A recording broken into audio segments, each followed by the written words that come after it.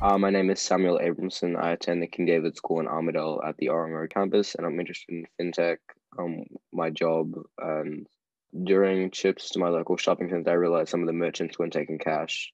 And even though I did have a debit card, I would have to like put my money in the ATM. And I was like, well, but this is a bit of a difference. I'd usually buy things in cash, not having to like use my debit card and like so it saw the difference when people would like stopped accepting cash. I find it interesting because traditionally credit card like electronic payments weren't the primary source. Like they've been like gaining traction over the last sort of decade, but for the most of the time they haven't been very popular. People prefer cash because it's physical, you can count it, it's not in thin air. They can track everything now, all your spending. It's not like cash is like can't really be traced, whereas anything electronic can easily be traced. Embrace new technology, it's really not going to hurt you. There's laws and legislation in place to protect you against tracking and all that sort of stuff.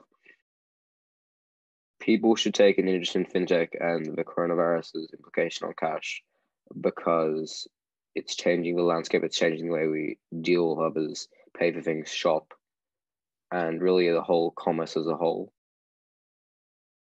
If you would want to learn more about fintech and this sort of coronavirus and cash and the global landscape, everyone says Google's a great place, particularly Australian Financial Review, OzTap, I think it's called, and IT News, I'd say.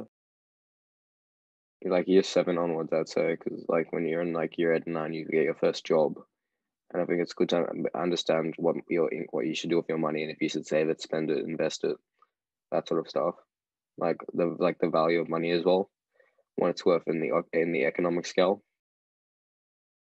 Autism helps me because I see details others wouldn't, particularly like very detailed things that most other people wouldn't account for.